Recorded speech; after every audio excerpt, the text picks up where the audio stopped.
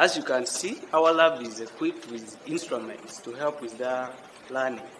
We have a range of instruments from digital multimeters, spectrum analyzer, arbitrary waveform generators, and oscilloscope. So this lab is equipped enough to handle courses at undergraduate level sufficiently. Most of the experiments are able to do it here very well.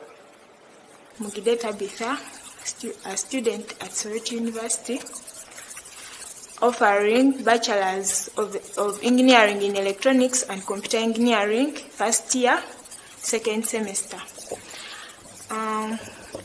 What I'm going to present, I'm going to talk about the instruments we use in the electronics laboratory and the components we use to build circuits. Here we have, it is called a digital analog lab, where there is a breadboard mounted on it. It helps us to build electronic circuits and the breadboard is used for joining the components together when we are performing experiments in the lab. Here is the programmable DC power supply. For it helps us to provide DC supply to our experiments. It can offer voltage or current, whatever you want to provide to this experiment.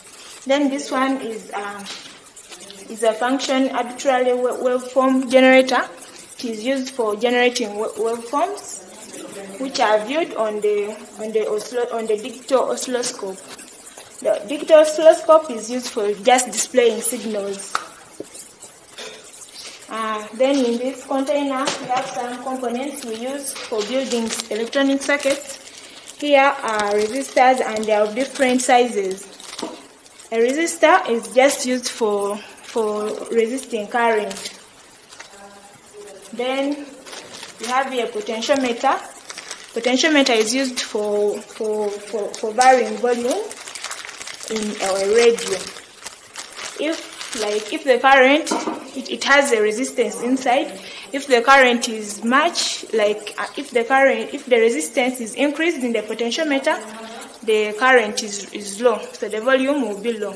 If the resistance is low, the current will be high, so the volume will be high in the radio.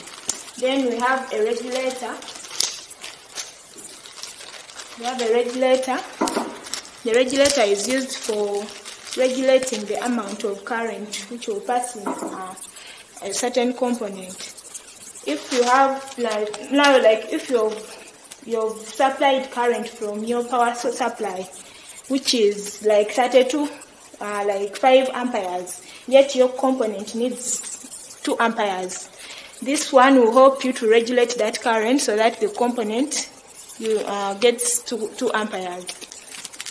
That is the regulator. That is the use of the regulator.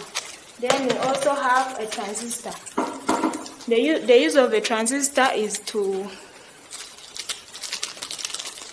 it acts as a switch and at the same time as an inverter.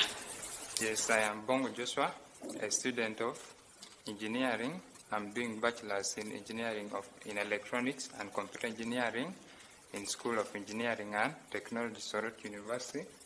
So, in front of me here, I'm having a simple demonstration of Kirchhoff's law. Kirchhoff's law is one of the laws that we use under electricity in physics. So, as you can see in front of me, I'm having different components: the resistor, the connecting wires, the voltage source, and the instrument that can help me to measure the voltage and current. So, as we know from Kirchhoff's law, there are 2 laws. There is Kirchhoff's voltage law and there is Kirchhoff's current law. Kirchhoff's voltage law says that the algebraic sum of voltage in a closed loop is 0. So, as you can see from here, in this simple demonstration, I'm having 2 loops. There is a first loop, second loop, and the third loop which covers the whole thing. And the Kirchhoff's current law says that the algebraic sum of current entering a node is also equal to 0. So from here I also have my node which is connecting 3 resistors. That we call it an essential node. So if you look at this, if you want to know the algebraic sum of voltage in this loop, we need to connect this device. We call it a multimeter. It helps us to measure current, voltage, resistance, and other things that are involved in electronics. So if you want to measure the voltage across the resistor, what we do, we put the 2 probes, these are probes, we put them from one side of the resistor, and the other probe we put it on the other side of the resistor. This we call it measuring across. In voltage we measure across, and current we measure through. So if we put it this way, we can see that there is some value in our multimeter. Then that is for one resistor. Afterwards we go and measure for the second resistor. In that same loop, we also measure for this resistor. We see that this resistor is also having some voltage. Then afterwards, we get these 2 voltages that we have measured from this resistor and this resistor. If we add them up, it will sum up to 0. That one is Kirchhoff's voltage law. Then for Kirchhoff's current law, we do it differently. In voltage, we measure across. In current, we measure through. So we would pick this resistor and disconnect it. After disconnecting, we measure the current passing through this resistor up to this node. After that, we bring this resistor back to this node. Then we measure the current also moving through this resistor towards the node. First displace it, then we connect wires in between them. Then we also look at the third resistor after taking this one back.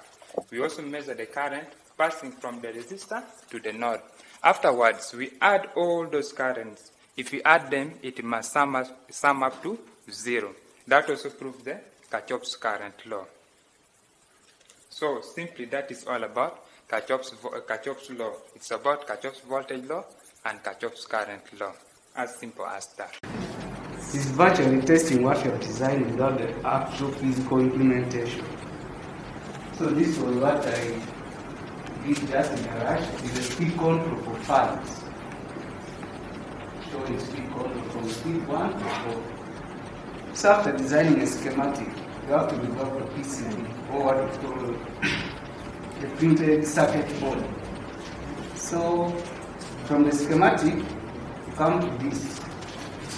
This is the next step, as you can see. These are now the wires. On the PCB, we call them the trace or tracks. So this is the PCB design for the schematic that I just showed. So in the design phase, this is the second phase. So after this design, you go to the third phase to do a 3D visualization, that is 3-dimensional. This is how this PCB will look like in the beginning. So this is the actual PCB.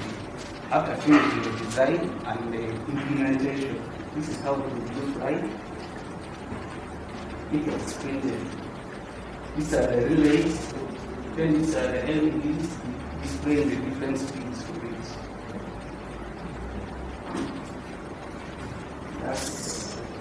That's what I wanted to show. So the 3 steps from conceiving the idea, drawing that other schematic like this, then doing a PCB layout, this, then a 3D. This is how it will look like when it is printed or it's made.